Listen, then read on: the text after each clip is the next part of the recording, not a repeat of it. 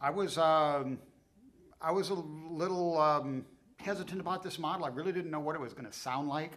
Uh, we ordered it, and it came in, and it's wonderful. It's kind of made a believer out of me here.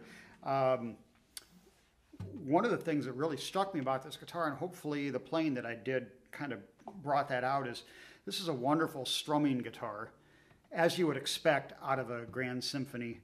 Um, but I was really kind of blown away by its tone when you pulled off of it, you know, when you played it really lightly.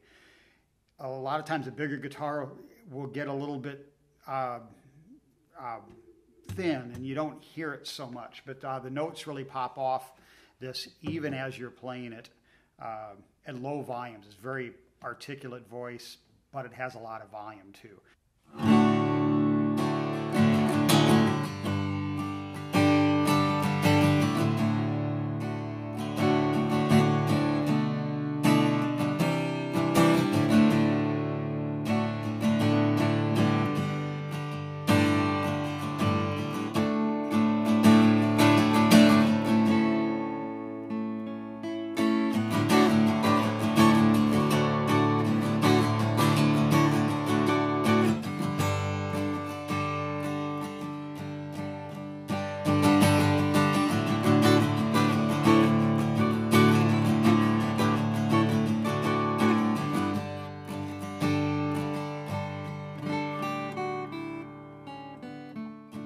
The nuts and bolts of this, East Indian rosewood, back and sides, has the Lutz spruce top, and the silent satin finish, which is really a cool thing.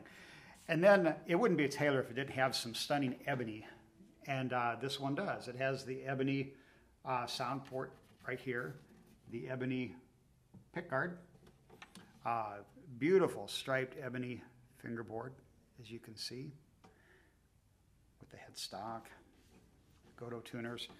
Oh, curved wing bridge, which you'll see in all of the builder's editions.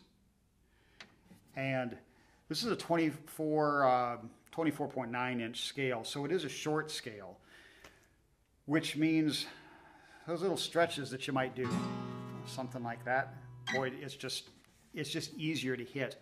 And it really pops the tone. I mean, everything on this guitar works really nicely, and I'm kind of pleasantly surprised by it.